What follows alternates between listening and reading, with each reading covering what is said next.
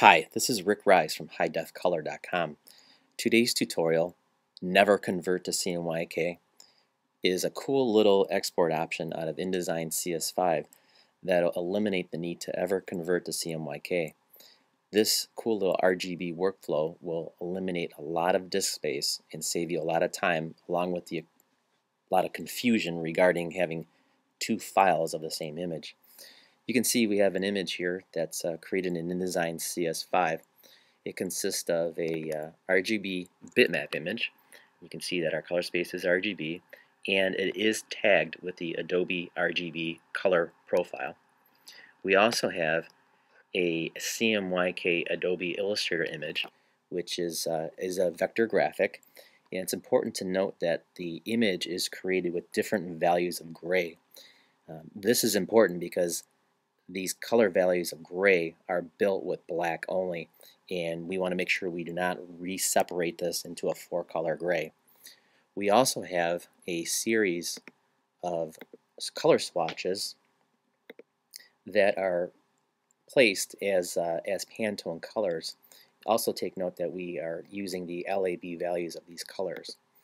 So once we are ready to go to press, we're going to do a simple export option out of InDesign CS5, and we're going to utilize the Adobe PDF X4 standard. Now once we select PDF X4, we're going to save our file, and we're going to go into the Export Adobe PDF presets. Select X4 and change your compatibility to the PDF 1.7 standard. Select our page, and then go through the individual tabs here. Our compression, we want to keep these values the same, where we're going to be downsampling to 300 pixels per inch when our image is greater than 450 pixels per inch. This will allow for a much faster upload to the color server at HighDefColor.com. Our marks and bleeds, two things. Select our crop marks and change our bleed to 1/8 inch, top, bottom, inside, and outside. The output tab is the most critical. This is where our color conversion is going to take place and convert our images from RGB to CMYK. We want to focus on the color conversion pull-down menu. We want to select Convert to Destination and Preserve Numbers.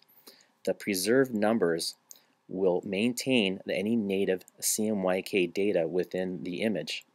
This is important for our placed Adobe Illustrator image, where we want to maintain our gray values as just black ink only. So select the preserved numbers, and our destination, this is where we're going to convert into CMYK.